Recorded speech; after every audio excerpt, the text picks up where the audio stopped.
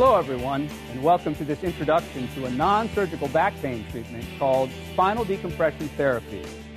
For many years now, those suffering from chronic lower back pain have been told they have only 3 basic options.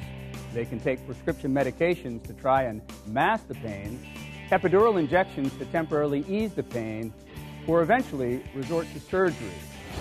But now there's another option, a non-surgical option called spinal decompression therapy. It's a treatment that's gaining support in the medical community and helping thousands of back pain sufferers get back to an active and pain-free life. The pain that I was having was shooting numbness down my legs. My back was always like in a knot, and the small of my back always felt like it was bruised. I was not able to work at all for 2 months.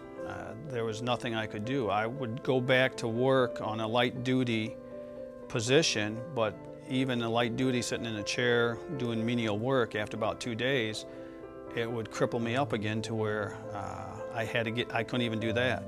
In between my second and my third spine surgery, literally, I shallow breathed, lying in bed with ice packs surrounding my back, eating Vicodin like it was M&M candy, waiting for my neurosurgeon who lived locally to get back in town so he could, again, do another back surgery. I thought I was gonna die.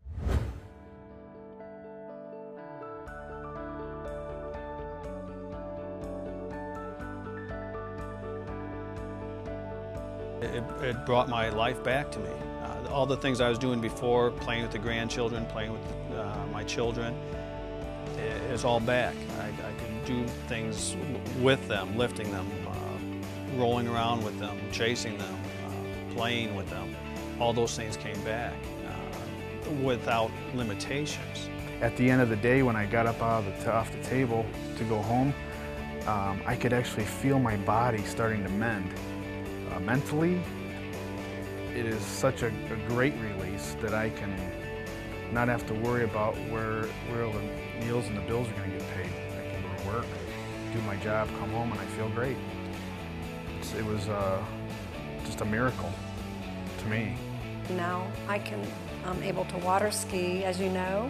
I'm able to horseback ride. I'm able to play with my grandchildren. You know, nothing stops me from getting on a plane to go visit my other daughter that lives out of town, and it's wonderful. I could have never done that before. In very simple terms, during spinal decompression therapy, a patient reclines, and a gentle pull, calculated specifically for that individual patient, works in an effort to relieve pressure between discs and allow the back to begin a natural healing process. It wasn't painful at all. It was very comforting. I felt, you know, in the pulling just kind of helped ease some of the pain, ease some of the pressure that was going on. So I always look forward to getting on the machine. After the treatment, I really missed coming and being treated like I was at a spa. The treatment was very comfortable and it was very relaxing. At the end of some of the treatments, you felt like you had been through a good workout, like you had gone to the gym and worked out. So who is a candidate for this procedure? Well, the literature on spinal decompression therapy says it can provide relief for herniated discs, degenerative discs, sciatica, general lower back pain, and even failed back surgery. In my research for this report, I interviewed well over 200 patients, including patients with each one of those conditions. And I heard story after story that convinced me that anyone suffering from back pain should at least explore spinal decompression therapy before deciding on a treatment. Here's a case in point. I was not able to do a lot of things. I mean, simple. Walking, standing, sitting, it didn't matter what I was doing. It was just very, very painful. I mean, on a scale of 1 to 10, I would say I was always up between an 8 to a 10. The first orthopedic specialist that I saw when my MRI results came back, first thing he said, the only option I had was to do surgery and to get the disc out, and they wanted to do a fusion on me, and I didn't know any better. I thought that that's what needed to get done, but after talking to other people, they recommended I get other opinions. I went to 2 other specialists and they both said the same thing. They even went to say that if the longer I was waiting, that there could be possible damage to my bladder and bowel nerves, which would lose total control of that. I mean, and that was very scary for me. I'm 30 years old. I mean, to think that that could possibly happen and they're telling me surgery is my only option. I mean, here I'm like, I'm on a time limit. I'm not sure what I want to do. I didn't know what to expect, you know. I mean, I'm hearing, okay, this machine, I'm going to be put on there. You're just going to lay there. You're going to be comfortable. You're not going to feel nothing. And, you know, with 20 treatments, you're going to be great. I mean, I'm thinking, how is that possible when these 3 specialists said I need surgery? After my 12th treatment is when I finally started seeing the results of that leg pain actually going away. And after that 12th treatment, it just started even getting better and better. And it just went away after that. Maybe after the 15th treatment, the pain on my leg went away. And I was just amazed. I mean, I just couldn't believe that this had worked. I feel upset with the doctors because they really scared me. They really scared me and made it sound like I needed to have that, and if not, you know, possible other things, you know, the damage and stuff could happen to me. And of course, it makes me feel like I want to go back and say, like, see, you know, I went through this alternative treatment, you know, a new treatment that's out there, and I feel better now. And like I said, I'm just blessed and thankful that I found this place and that I did not go through surgery. I would not be where I'm at right now if I would have been through surgery. I probably still would have been bed resting or embrace or, you know, not be functioning the way I am right now in my life. We've been talking about the success stories of spinal decompression therapy. Let's talk about the science behind it and exactly how it works.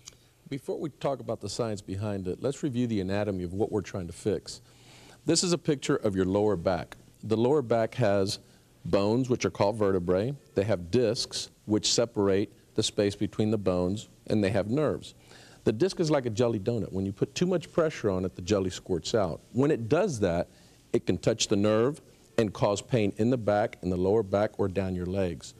The object or the science behind spinal decompression is to be able to take the disc that's affected and relieve the pressure on that disc by gently distracting the 2 bones, the one on the top, the one on the bottom, creating a negative pressure inside that disc and allowing for the jelly to go back in its place. Now, I know talking to people around the country, they'd say, well, this is kind of a rack and it's going to pull me and that's going to hurt. Now, I know for me it was a very comfortable experience. What is the comfort level for the majority of your patients? My patients, when they come in, are a little apprehensive the first time that they get on the machine. Once they get on it, they all react the same way. There is an immediate sense of relief once the machine starts to pull, and they look at you and go, my pain's gone. After that, it's just a matter of they get comfortable with it, and the majority of them sleep through the procedure. I want to make it very clear that this is not some type of miracle. This is science technology. It is giving a number of people great hope, but it is not a miracle, and some people still do need surgery. Miracles do not have an explanation. We have solid scientific explanation for what we're doing with spinal decompression, and it does work. Not every patient is going to be a candidate for decompression. There are going to be a very small percentage of patients who need surgery, but for the vast majority, decompression does work. As any expert will tell you, when it comes to your health, you should explore all options. And when it comes to back pain, many doctors will tell you that non-invasive spinal decompression therapy is the logical, conservative first step before committing to prescription medications, epidurals, and certainly before surgery. If you're suffering from chronic back pain, I encourage you to talk to your doctor, do the basic research, and see if you're a candidate for this emerging treatment.